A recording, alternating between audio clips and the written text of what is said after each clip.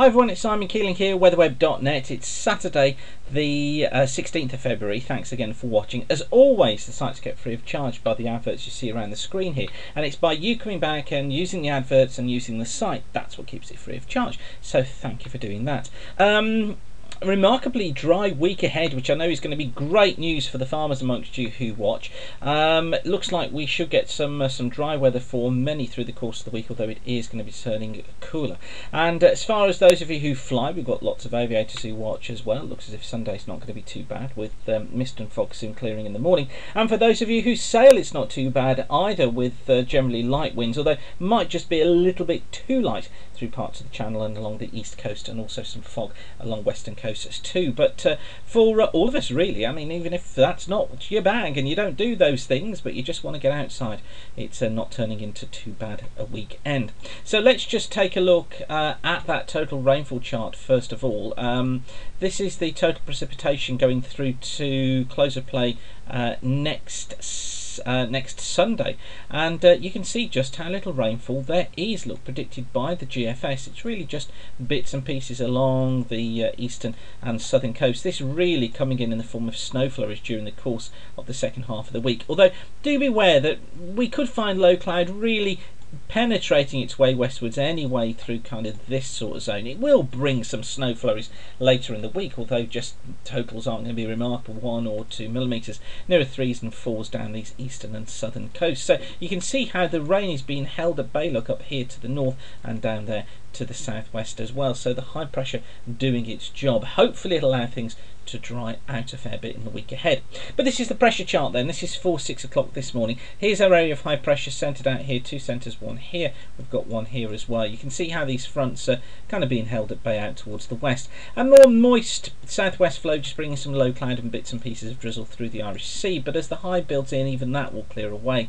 I think through the course of this evening, still some bits and pieces of drizzle affecting southern parts of Scotland and the southern coast of Ireland. You can see this here just on this moist feed, but generally for many it looks like being a dry night with some clear spells. For Sunday, high pressure's in control again, so could be some fog patches around first thing, particularly across these sort of eastern parts of the country, but I think they'll be clearing away fairly quickly, and then for most of us there should be some sunny spells. I think it's just going to be the southern parts of Ireland here, perhaps the far south of southwestern parts of Scotland, and perhaps just here around the coasts of southern Down and eastern Louth that see some low cloud and drizzle. But generally for many it should be a fair day with some sunny spells throughout Sunday. Increasing southeasterly winds out in the west. You see the ice bars becoming close together there, but generally high pressure stays in control overnight. A frost overnight into Monday morning, and some mist and fog again could occur, particularly across Scotland and across eastern parts of the UK. That clears away, and then for Monday it's another dry day with some good spells of sunshine around, although again it's going to be low cloud that affects sort of Ireland and the far southwest, bits and pieces of drizzle blocked in here. Elsewhere, once the mist and fog goes, we should find some sunny spells, and it shouldn't be too bad a day at all. Then into Tuesday. Well, into Tuesday we're going to find that there will be some sunshine again, but you notice there what's happening is that cloud is increasing from the west. Look, brings some outbreaks of rain to these eastern coasts as the easterly winds start to pick up during the latter part of Tuesday afternoon, overnight into Wednesday. I think these eastern areas tending to stay dry with some clear skies. Then into Wednesday itself, a change takes place. We find this east to northeasterly wind feeding in. You can see there that it's bringing these outbreaks of rain, sleet and increasingly snow to eastern and southern coasts. I think it will push low cloud within this sort of zone there. So what we're going to find is probably cloud and much colder conditions through the course of the day on Wednesday, although these eastern areas tend to stay generally fair with some sunshine, although bits and pieces of drizzle again you can see there for southern coasts of Ireland. Then into Thursday, well, the easterly wind really gets going. I think what it's going to do is to pull in snow flurries from the east, affecting many parts of eastern Scotland, northeast England, the Midlands and southern parts of England too.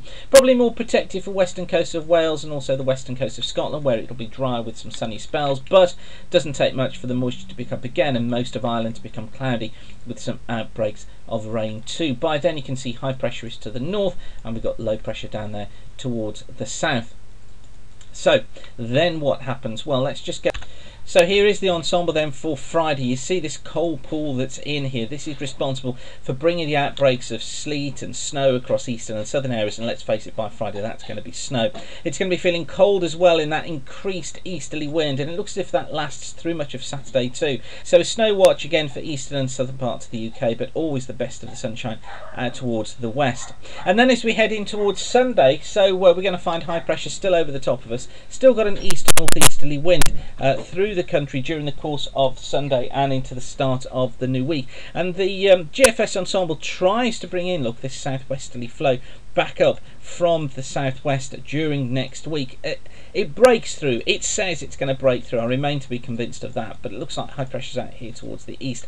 I think what will happen is a ridge will build, the high will go in here, this jet will split down here, and what we'll do is find areas of low pressure crossing the south, which all ties in with the forecast of it becoming cooler and more unsettled through the end of February and into the early part of March.